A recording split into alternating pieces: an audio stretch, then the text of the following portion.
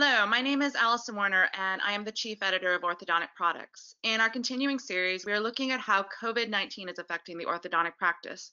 Today, we are talking to Scott Hansen, founder and CEO of Black Bison Group, a practice growth consulting firm focused on orthodontic practices.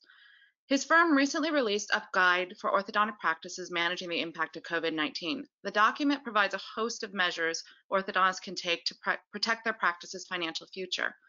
We at Orthodontic Products wanted to talk to Scott to find out more about what practices should be doing right now. Scott, thank you for joining me today. Thanks, Allison. Pleasure to be here. Great. Well, let's get started. You advise doctors in the document to stress test their practices. Why should they do this, and what does this look like? Sure. So I've spent a lot of my time.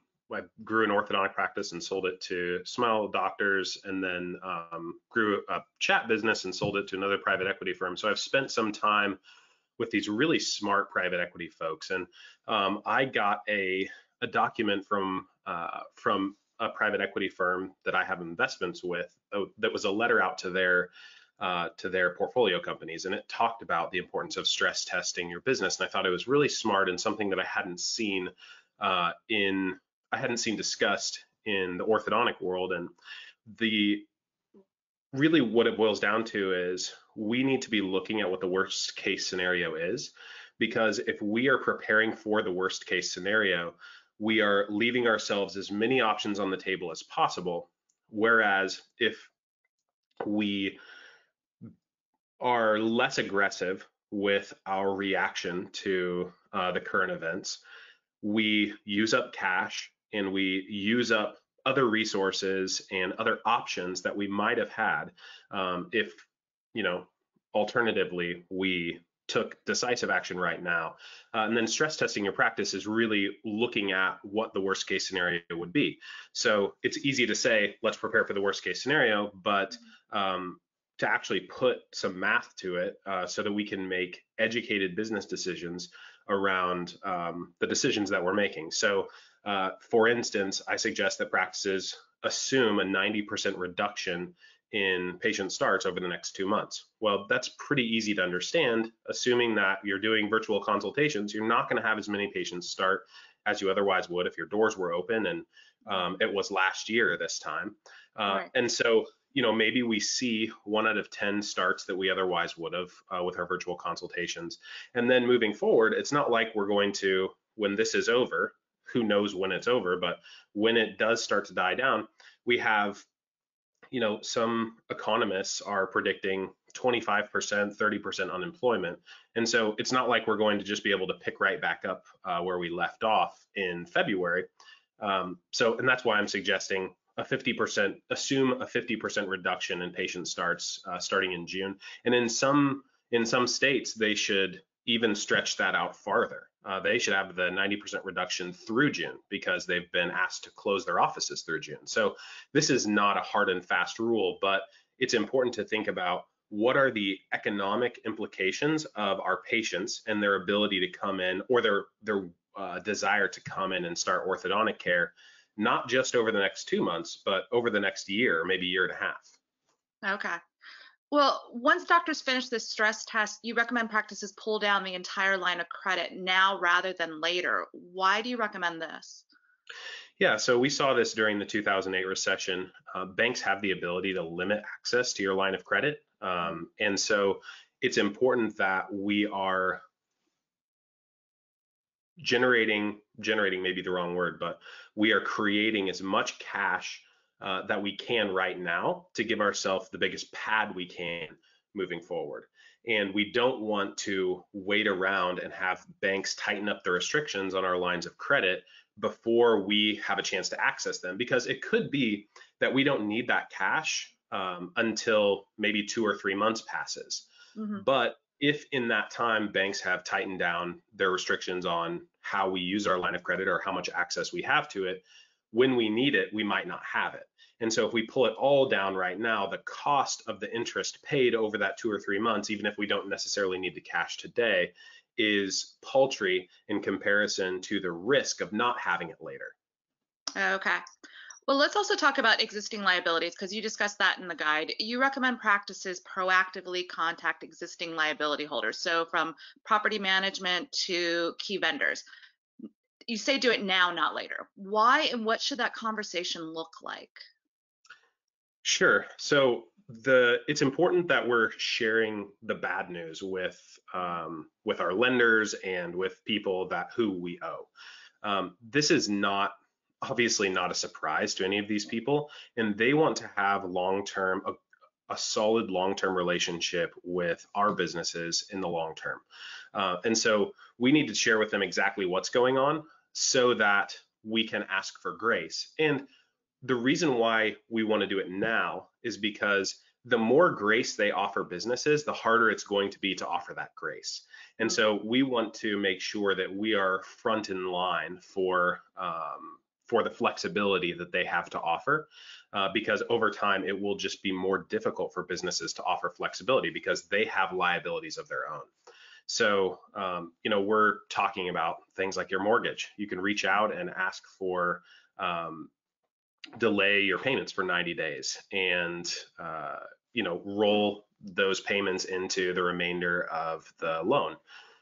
There's all kinds of stuff you can do. Delay your lease payments. I mean, when we think about our landlords and their their motivation, they want us to be there. They can't go and find a new tenant right now. And so they're incented to be flexible with us so that we're there, when this all shakes out. And then there's a ton of different things that we can do. Reach out to our credit card holders, reach out to anybody who we have an accounts payable, in all of our accounts payable. So lab, clinical products, IT services, HR services, all of those people are going to be are likely going to be flexible with us right now. If we wait 2 or 3 months until we're in real trouble because our cash is depleted, we're not seeing as many starts. We don't want to wait for all the dominoes to fall before we start actually planning for worst case scenario. So, What should doctors be communicating to their staff at this point? yeah, so staff members are likely very scared right now. It's a scary time for a lot of people, especially small business owners. But we need to be transparent with our staff. We need to tell them exactly where we're at. We need to share the bad news with them as well. The situation we don't want to find ourselves in is that we are overly optimistic with our staff, and then they're surprised down the road that we have to make difficult decisions and staffing changes because of the situation that we find ourselves in. So to be transparent benefits us because we don't have to be living 2 different lives when we're around our team, and it helps them, I think, kind of kick into high gear. They know that times are going to be difficult, and so they're going to be doing everything they can to help right the ship and help in any way that they can.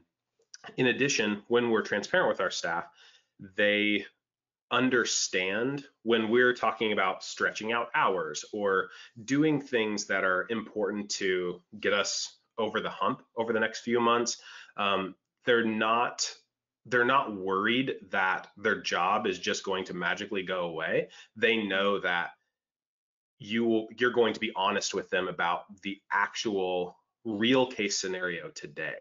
And that's important for staff. We have an obligation to those people, just like we do our patients. But with our staff, we're in some sense responsible to help put food on their table. And luckily, we have these stimulus packages that have been passed that are providing some relief to orthodontic practices.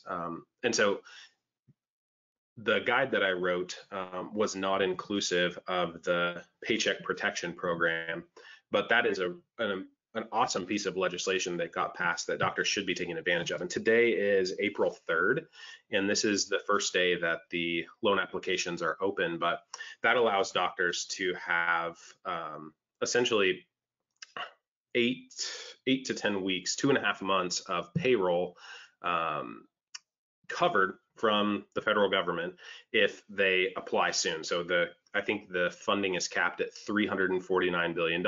And so you want to get in line soon for that cash. And that loan is totally forgiven as long as you meet the requirements over the next few months. So, you know, luckily we do have some things that are going to help us get over the hump, but that doesn't mean that we should not be transparent with our staff still. Okay. One of the things you make clear in the guide you put out is that if doctors wait for all the information to make the perfect decision, they could be setting up their practice for even harder times ahead. What do you mean by this? I think this is one of the most challenging things for doctors and physicians to do. They're trained, especially orthodontists. You know, orthodontists are trained to focus on millimeters or fractions of a millimeter. And so they're very detail oriented. And one of the greatest challenges that we see when we do our growth consulting for practices is practices want to wait until they have a perfect system before they launch, whether that's doing same day starts or doing virtual consults or whatever it is. They want to make sure all the T's are crossed and I's are dotted before they start. And in some ways, when they're doing orthodontic treatment, that matters a lot. When they're trying to implement, especially rapidly implement new business solutions, it's a very, it's the wrong approach, because the reality is you can launch virtual consultations that are 80 or 90% to perfection, and you might be able to get 5 or 10 starts over the next couple of weeks. Or you can wait until it's 100% perfect because you keep editing the scripting and editing the exact process before you launch, and you miss out on all of that potential revenue because you're sitting around trying to make the system perfect. And if you launched a perfect system, maybe you would have gotten 11 starts instead of 10, but it's not worth the cost of not launching it. And the way I would suggest that people think about it, especially during these times, is build the plane while you're flying it. So start flying the plane and build it as you go, because people are going to offer you a lot more grace right now than they would in any other scenario. And there's tons of successful cases of people launching virtual consults and having multiple starts the next day, people signing contracts and sending down payments. So it totally is possible to launch something like virtual consults in one day. Okay. So we've talked about taking stock and getting a handle on where the practice is and where it could be. Now let's talk a little bit about how practices can soften the blow. What should they be doing to generate revenue during the stay-at-home orders? Sure. So one of the things that we just mentioned was virtual consults. That is super important. I think before COVID-19, virtual consults were a novelty. They were something, it was kind of fun to have. Patients didn't really use it very much, but we're at a point now where patients have two options in most states. They can either not make any progress on starting orthodontic care, or they can do a virtual consult. And those are the two options. And so not only is that our only option in many states to generate new revenue for the practice, but this era of people staying at home and spending time on the internet and buying things through the internet they've never bought through the internet before, like groceries and getting on video conferences like this, it's going to change the nature of consumer behavior moving forward.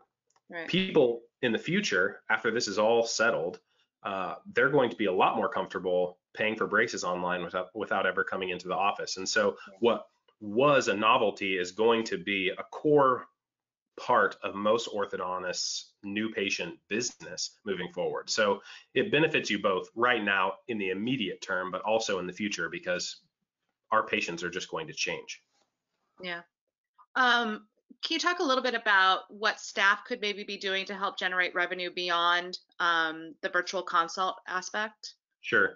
I think it's very important that we are ultra responsive to our digital communication. So when people are sending us emails or texting us or whatever, we need to be really responsive to those people.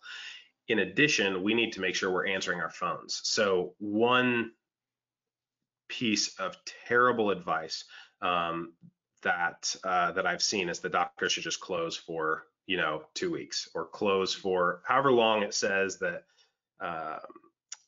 whether it's through the end of May or whatever, just close your doors. That is bad advice. Mhm. We still have patients that we need to take care of. We still have staff we need to take care of.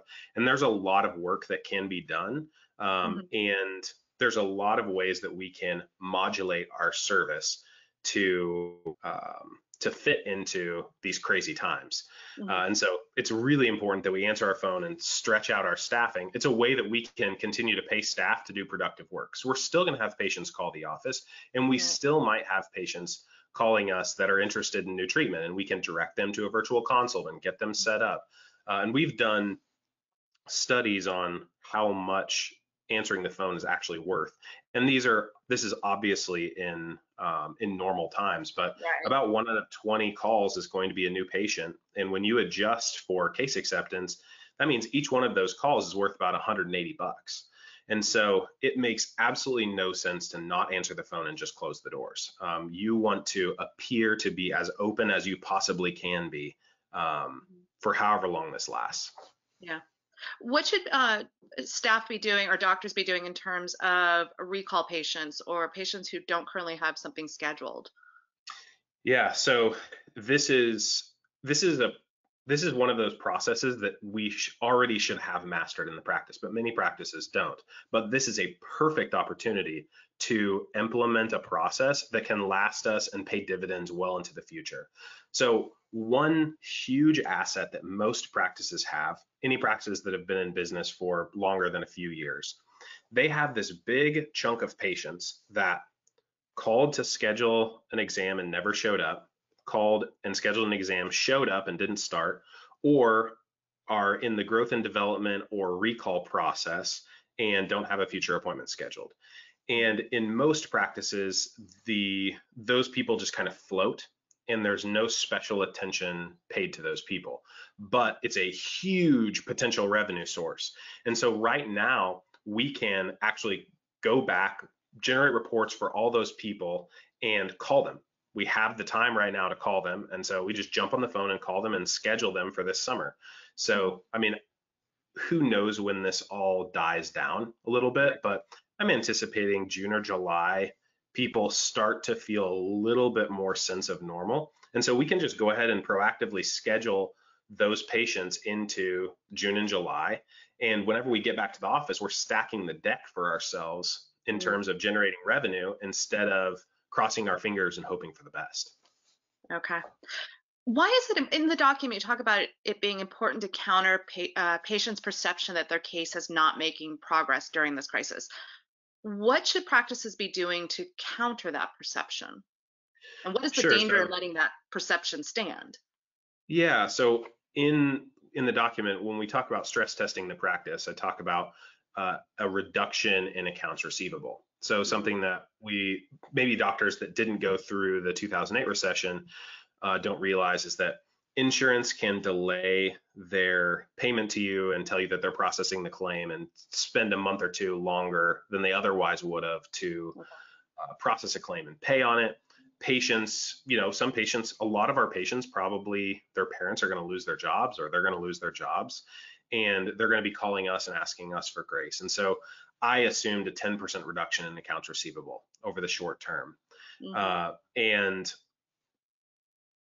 that would be compounded if we just shut the doors and stop communicating with our patients, because in some patients' minds, I'm assuming that no progress, no appointments equals no progress on treatment. And if there's no progress on treatment, why are they paying? Mm. And so we want to stop that perception before it starts. And so we can, with any kind of texting platform, they've eased the HIPAA restrictions right now. I mean, well, I really like Rhinogram as a platform, but they've eased the HIPAA restrictions, so you can basically use any kind of texting platform. But to Mhm. send out an email to all your patients and say, hey, if you are regularly scheduled on one of these days that we're not seeing patients in the office, send us a set of pictures. And in the guide, I have a form email to send out to everybody. But Mhm. essentially, we want our assistants and the doctors to continue looking over the cases and making the patients feel as though there is still progress being made. And I should go farther. Mm. There is progress being made. Like in most orthodontic cases, they don't necessarily have to be seen back in 6 weeks. They could Right. go 8 weeks, and wires still continue to work. And we need to make sure that our patients understand that. And in that form email, that's what we tried to create, the perception that stuff hasn't stopped. It's just a little bit different than normal. And so here's how we're going to respond to it. Okay. Going back to staff for a second, what actions should practices be taking now in terms of their staff? How should they be utilizing them? Or how should they be handling staffing period? Sure. It's changed a little bit with the payroll protection program. Right. But really, and we should be thinking about this on a normal day Mm. anyway. We need to be using our staff as much as possible to produce revenue for the practice. We need our staff to be value added. Now, there's certainly roles in the office that don't directly produce revenue, but we need to be thinking about the productivity of our team and the actions that they're taking when we're paying them. So for instance, if we're paying them to call recall patients that don't have a future appointment scheduled, they are doing work that is productive for the practice. And so especially when we don't have patients coming in that have already signed contracts that we are, continuing treatment for, if we're Mhm. going to continue to pay those staff to come into the office and work, we need to be thinking about what sorts of activities they can do to stack the deck for us whenever we get back to, a sense of normal.